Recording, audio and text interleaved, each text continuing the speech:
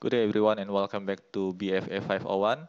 In this video, I'm going to explain about business process diagram. This is one of the diagram that we are going to learn in this unit. A business process diagram or BPD is a visual way to describe the different steps or activities in a business process. Unlike flowchart, which we are also going to learn in this unit, you do not need to show the documents as they flow through the system or show where they are stored.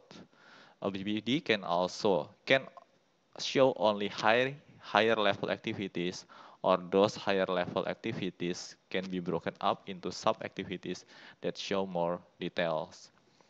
And these are some of the main symbols that we are going to use while we are drawing a business process diagram. So the first symbol is the start or the begin of the process. It's represented by a circle. And then the next one is the end of the process. So in BPD, the process will start from a starting point, which is going to use this symbol, and it will end at a certain point, which is represented by this symbol. So this is the start and this is the end. And then each process in BPD will be represented by this rectangular symbol. And in BPD, we can also explain about the decision or the branching within the process, which is going to be represented by this diamond symbol. The flow from one activity to another activity will be represented by this arrow or the arrow flow. We can also add some kind of annotation or additional information in the diagram, and we can use this dash arrow symbol. In BPD can be used to explain a simple daily activities such as cooking an instant noodle. As simple as that. The depth and the detail of the diagram is depend on the needs of the diagram itself. So there is no wrong answer or a wrong way in drawing a BPD. The BPD can be as detailed as you want or as simpler as you want. It's depend on the need.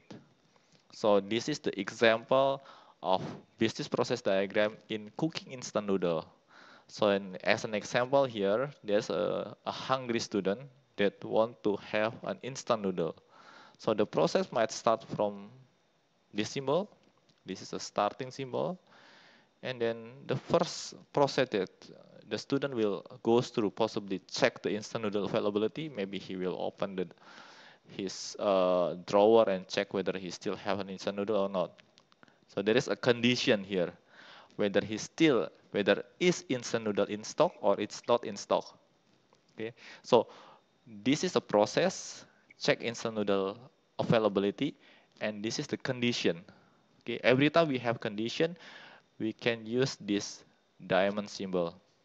Okay, the condition can result to a yes condition or a no condition. So in this case, if there is an instant noodle, yes, the process will go to the next process, which is cook the noodle. However, if the instant noodle is not available in stock or in no condition, the process will go through to buy instant noodle and then stock up instant noodle and then can eventually reach this process, cook the noodle. Okay, cook the noodle will lead to the mix noodle with seasoning and then end the process. Once again, you can draw the BPD as detailed as you want, or you can draw the BPD as simpler as you want. It depends on the needs. This is the example from the textbook. So BPD, the main idea of BPD is basically to capture the flow of the process and also to identify the entity which in charge or which responsible to that particular process.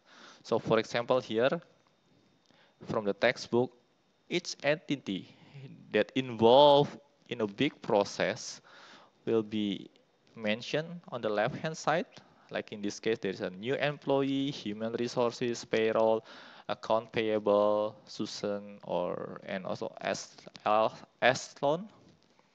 And then these are all the activities that involved in this process. Okay. So for example, like here, complete new employee form. This is an activity within this big whole process. And who is in charge in this activity?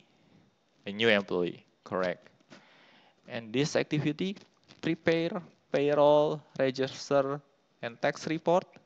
Who is in charge in this activity? The payroll person in charge in the activity. Okay.